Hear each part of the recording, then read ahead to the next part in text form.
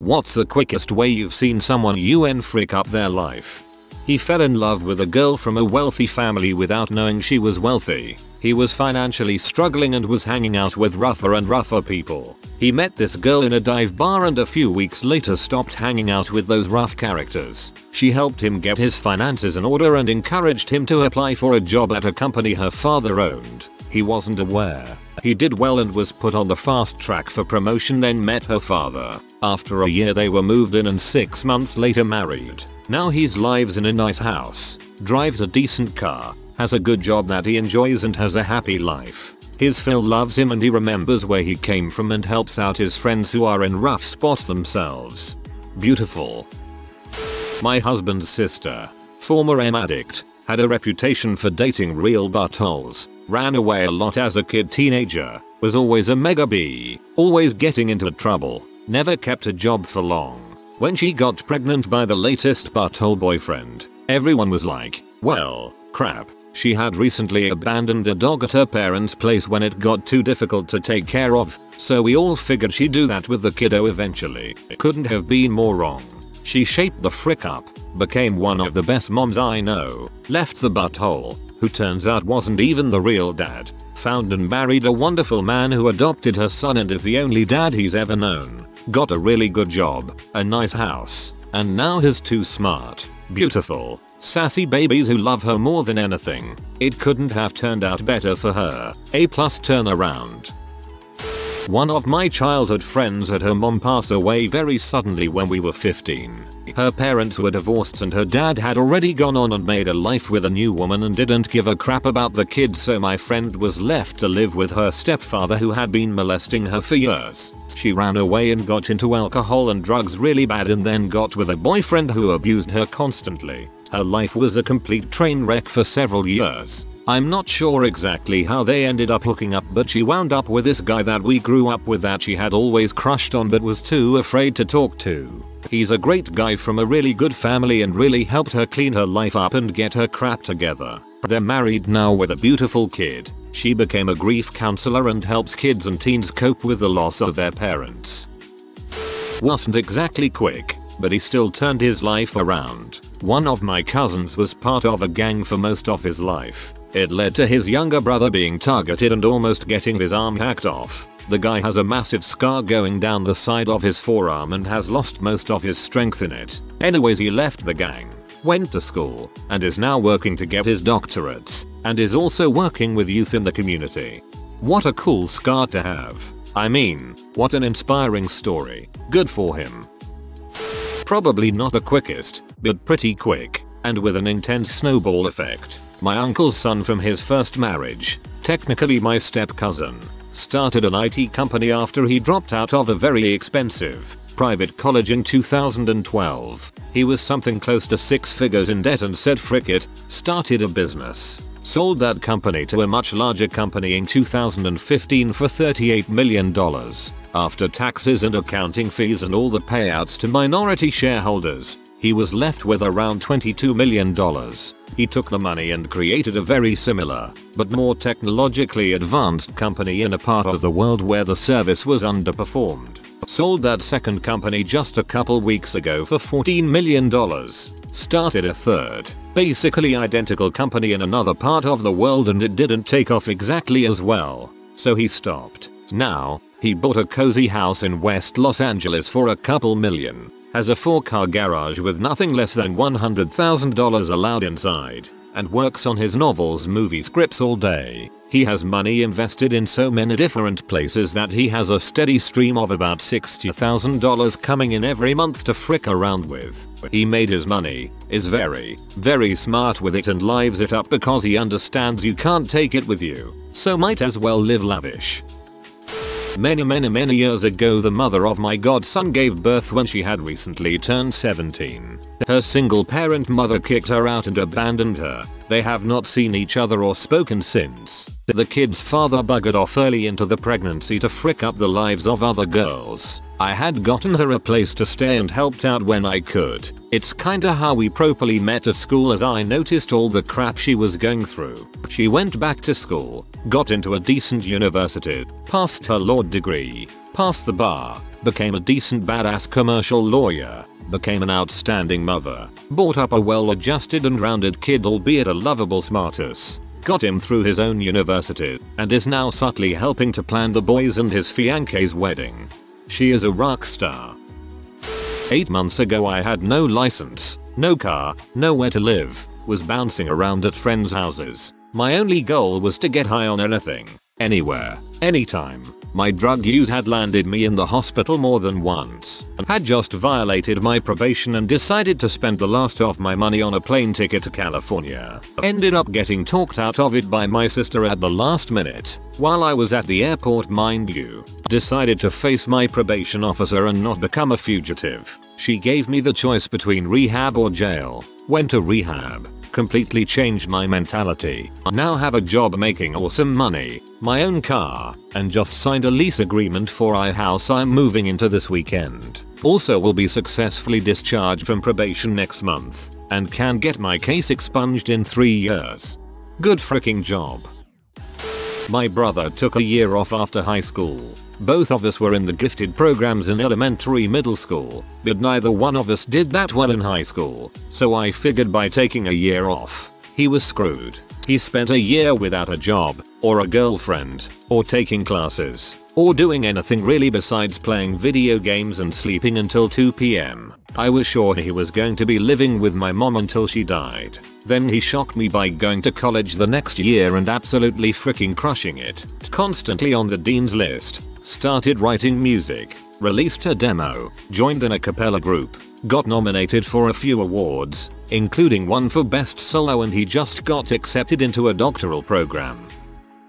A good friend of mine was a heavy drinker. His fiancée left him and he fell apart. Every weekend would drink and drink, throw big parties and just slowly go broke because of his drinking. One night decided to drink and drive with his brother in the car. They were driving very fast when he lost control and spun the car out. Wrecked the car. Both ended up getting out of the accident without any terrible injuries. Got arrested, and after all the fines and crap were taken care of, he stopped drinking. He now is engaged with someone else, after years of being single and working on his life. Makes more money, doesn't get behind the wheel when he drinks. He only socially drinks now, and when he starts to get tipsy he stops drinking, and has become one of the most motivational people I know because of it. In middle school, she rejected her community and embraced the internet, living in her room glued to her computer. That probably saved her from becoming another drug addict working minimum wage in her crappy town with no resources or future.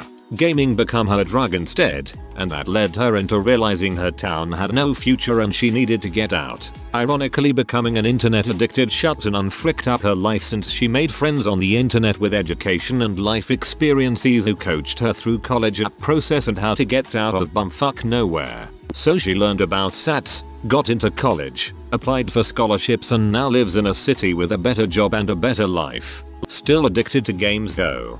Kinda similar to me, except from early childhood up. 6'7" I was always a nerd and introvert, always just on my computer, or my mom's computer at the time. I grew up in the type of area where you're either a nerd or you're drunk, so I guess I'm lucky to be who I am now.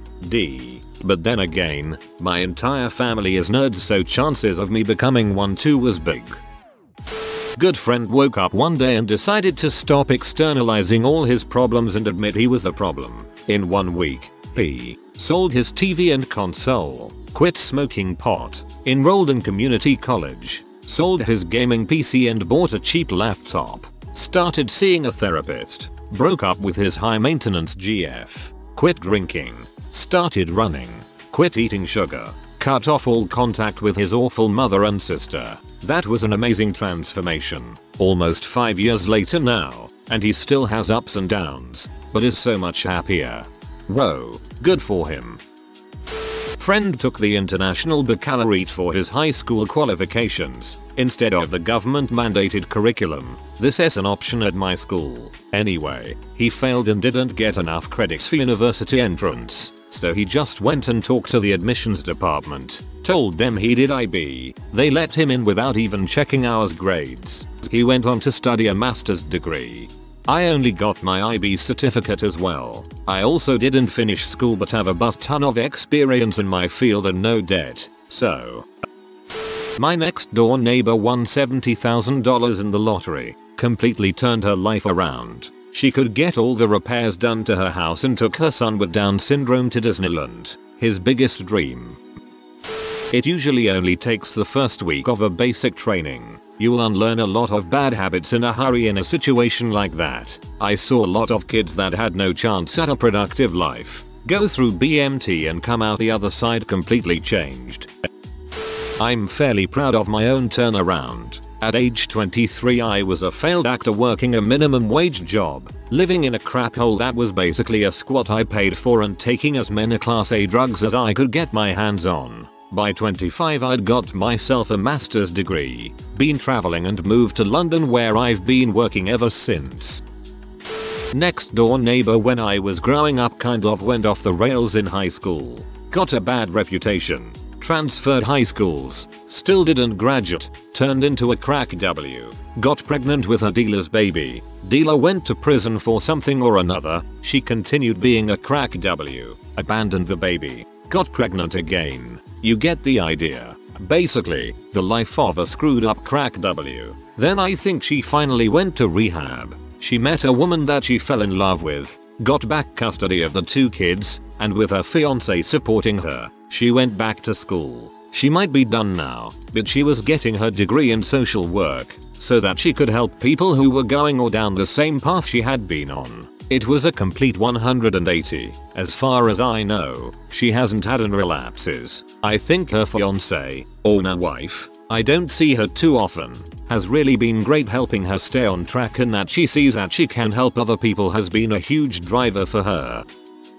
Illusory inferiority. My friend was a former know-it-all who embraced curiosity to get ahead. Now he's feigning ignorance and asking questions of managers and members of his work teams. Now that's he giving everyone the chance to enjoy a teachable moment at his expense. They are putting in a good word for him. His performance reviews are off the charts. That Canadian couple that won the lottery 3x. 2 smaller wins and then something akin to $8.1 million Canadian dollars.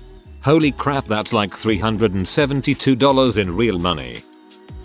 Same guy unfucked himself in spectacular fashion 3 times in a row. My friend was a total wannabe gangster in high school.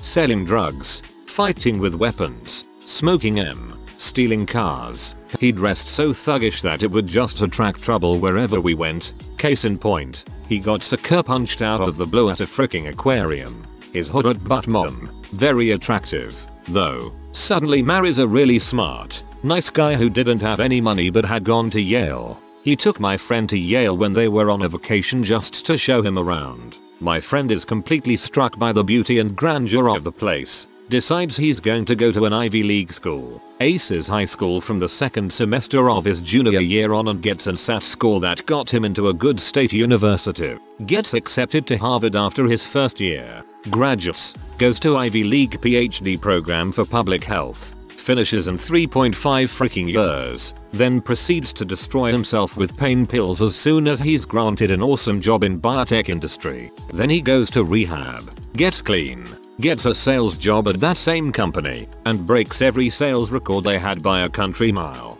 Within 2 years founds his own consulting firm that organizes sales teams and blows it when he discovers H. Loses his company, then goes back to sell biotech stuff for another company while still on H. Sells spectacularly well and switches to Suboxone. No idea how this story ends. He did just get married. His wife is a really hot woman from Japan. Sounds like he's still carrying that gangster inside of him, and fear of what he used to be is making him be a super achiever. Unfortunately, working super hard also leads him to play super hard. Someone needs to tell him with such strong will he needs to learn to moderate himself or he'll burn himself out.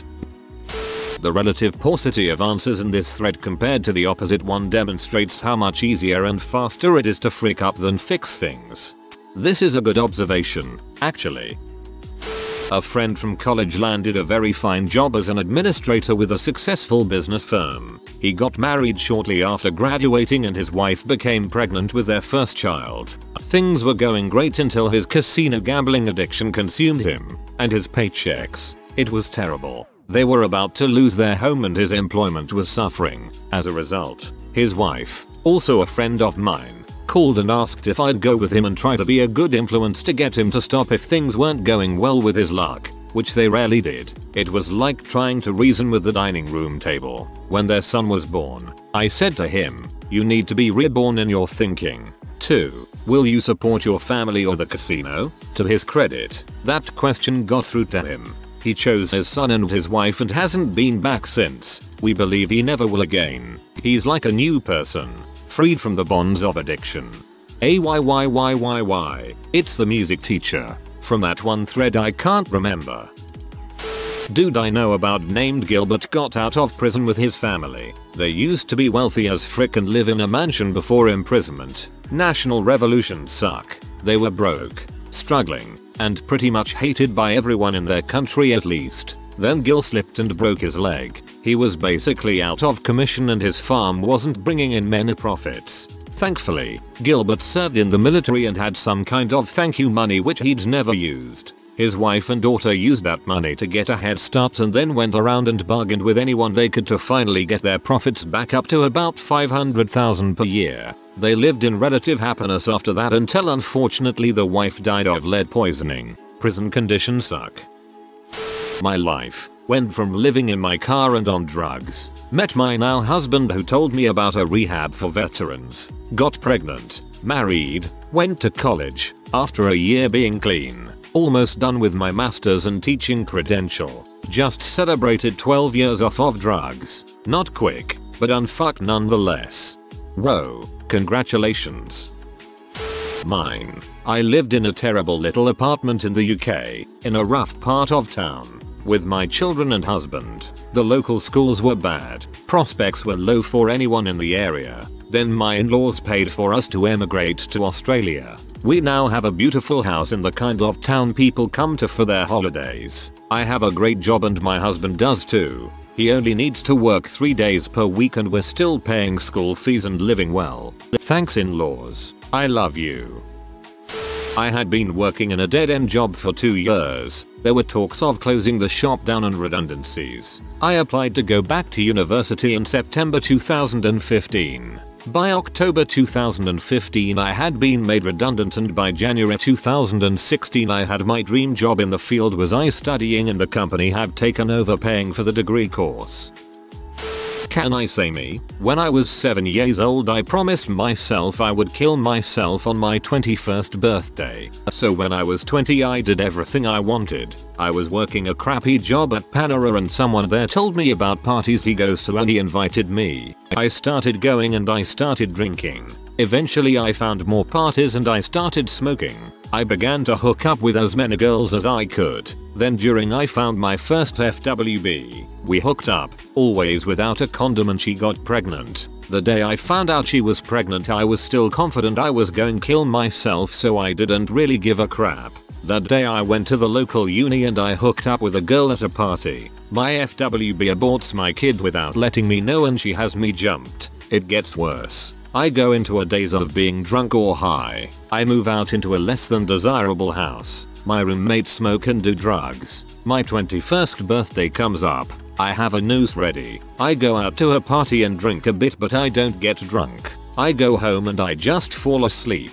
The next day I trip acid. I stayed up all night listening to the album There Is Only Now by Souls of Mischief. It blows my mind. Because of that song I start getting my crap together. Within a week I get a second job that isn't complete crap. I apply to college and I make a $401k. I decide to start working with disabled people. I eventually get a job with them. I leave my crap job and I keep the good ones. I get a job with the disabled closer. I start there and around that time I start seriously dating this girl. I'm happy. Dating a girl I truly care about. Working 2 jobs I love. 6 months into dating my now girlfriend I've never been happier. She supports me. Something I've never had. I just got a job working with disabled people at a local rehab center halfway house and I'll be hosting meetings there to help the people. I don't drink nearly as much as I did. My girlfriend is happy for me. I'm happy for me. I'm also moving out of my house next week. I went down a very scary road. A lot of the people that I spent time with went further down and now are addicted to MRH. I'm going to try to help them. I need to help them. Grats, that's amazing. TL. DR. MS a hell of a drug. Near death experience and turnaround. Blue collar guy. Divorced but great relationship with his kids. Gets into M. Mum doesn't let kids come around him for 5 years. Kids scared of him since they don't know what's going on other than it's not safe to be at dad's house. So you can't go. Loses his family, his house, all his money, vehicles, everything. One druggie even murdered another druggie in his house right in front of him before he lost it. Falls off a 70-foot tall bridge in the middle of the night, lands on riverbank, almost dies. Back broken in 3 places, neck broken in 2 places, ribs broken, entire right side of body paralyzed. Lays under bridge 3 days until he can drag himself up the embankment to the road and eventually gets taken to the ICU. Mom brings the kids to see him, thinking he's probably going to die. He survives and mom allows him to move in with them since he has nowhere else to go on condition of staying clean, no visitors, etc. He stops cold turkey realizing all that he lost and more that he almost lost. Regains most function in right side of body over time. Builds pretty successful mechanic business. Rebuilds awesome relationship with kids. In the process of buying a house now. Old friend came from a messed up family. At some point in high school, she dropped off the face of the planet. She resurfaced several years later and admitted she'd been homeless, using hard drugs, and having sex for money. She got a GED, went to college and graduated about 3 years behind schedule. She recently got married and is thinking about grad school. Don't wanna toot my own horn, but I feel like I unfricked up my life pretty decently. I was in a really crappy place in life, depressed and suicidal and addicted, etc. throughout my late high school years, and it got to the stage where some of my best and closest friends told me that enough was enough and they were going to walk out of my life because they couldn't deal with the path to self-destruction I was on. It got really heated because I had also fricked them over, but that's a story for another day. When they told me they wanted nothing to do with me, it was a huge wake-up call. Probably the biggest I have experienced as of yet. It dawned on me how far gone I was. Anyway, I basically made it my life goal to get out of the mentality I was in at that point and give up everything fueling my addictions. A year later, I had a good job and was studying the college degree I wanted to. Everything seemed to fall into place. Of course things aren't perfect, but I unfricked up my life a lot. TL. DR. I was depressed, suicidal and addicted as a high school student, and after a wake-up call I managed to somewhat turn my life around. You're pretty dang awesome for that, dude. Can't have been easy, but you are just so much stronger for having gone through that. Well done. Took about a week. I'm currently a sophomore in high school. I have the ability to get all A's with mediocre effort, but haven't since about 4th grade, due mostly to the part where I also have the ability to be doing homework and find myself 3 chapters deep in a book that I didn't know I owned. Or 15 links into a Wikipedia rabbit hole that was sparked by me looking up something related to a question I had, without ever knowing what happened in the interceding time. As of the 23rd of March or so, I had 3 Ds, 1 C, 1 B, and 3 A's because of classes that I couldn't fail if I literally showed up and took a nap every class period. I spent a nap period one day, asking each of my teachers what, if any, assignments do I have not turned in or that are correctable, that I can still do for credit, took each of their answers and wrote it down on a page of a notebook. On the next page, I then ranked them from easiest to hardest to complete. I then took every third assignment, 1, 4, 7, 10, etc., and wrote it on the next page starting down the top. Next came 2, 5, 8, etc., and finally 3, 6, 9, etc. I then took them and rearranged them slightly so as to not have a giant block of one class in a row, and I had a properly sorted checklist. Now after each assignment title I drew 3 boxes, each column labeled materials, done, or turned in. When I had the chance I went and gathered all materials I needed. I carried my bag around everywhere for the next week, doing backlogged assignments at any free time. On the first night I worked straight through the night, and found out that that was a bad idea. The next 3 I simply skimped on sleep. In that week, I finished 70% of the things I had been assigned over the last 6, plus all from that week. I thought I was gonna die, but obviously made it through. I understand that this wasn't exactly life-saving, but it did drastically improve the quality of the choices I have for university. I don't yet have all those, but I'm well on my way to it before the end of the semester comes. TLDR. I am an idiot who doesn't finish much of my schoolwork. I spent a week doing literally nothing but, and have drastically improved my life because of it. This kid was just a walking stereotype. He was literally the most pikey that ever pickied. Note, a pikey is a gypsy, and not the fortune-telling bohemian Madame Zeroni ones at that. He got expelled from school for waving a loaded air pistol at us, and he was already going to court for stealing a car. TBF the Burke who owned the car left the keys in the sodding door. What else was going to happen? He gets expelled but avoids being charged as an adult because his family was abusive and gypsies are a protected species, so he gets fostered for a while and removes himself from his old friends, myself included. One day he buys an old Jeep from an army surplus store. He does it up and sells it for a tidy profit. Then he does it again and again. He's now 22 and makes a nice pile of money from renovating old agricultural and utility vehicles. Last I heard he was applying to be registered as an officially recognized trader and renovator of Land Rovers and tractors. If you are new to the channel, you can subscribe. I publish new videos every day. Until then, check another video.